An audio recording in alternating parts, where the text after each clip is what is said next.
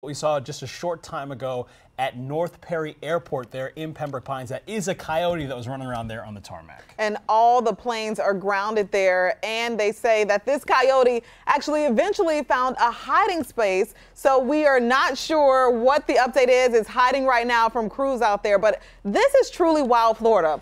A coyote on our airport stopping all flights. And look, we have done reporting in the last couple of years about the emergence of coyotes in neighborhoods. The number of sightings for coyotes out there in South Florida is really growing. The FWC actually tracks those sightings on their own website. And so we're seeing more and more coyotes in our neighborhoods every single day. And this one found its way onto the grassy area and across the tarmac. They were at North Perry Airport. And I'm wondering what he's running from. Of course, if you are familiar with North Perry Airport, you will know it is in Pembroke Pines.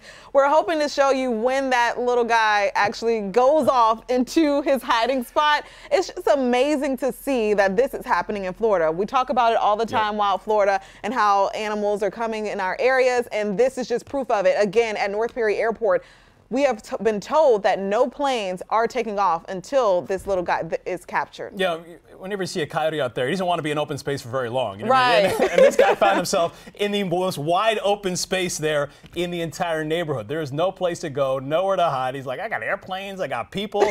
I need to find some cover. And eventually he does, but he's in that full sprint all across there, the tarmac. Full on of energy. The move this morning. Full of energy because he slowed down for a quick second. Like when he gets off the grass, that's when he slows down. You know, it might be the heat from the ground slowing him down there, but he then goes into full speed once he gets back onto the grass. And it looks like he was slowing down because maybe he spotted his little hiding spot. Who knows? He's desperate to get there, and eventually he will. Look, the FWC does warn people that if you see a coyote, you obviously don't want to approach it. You do not want to feed it.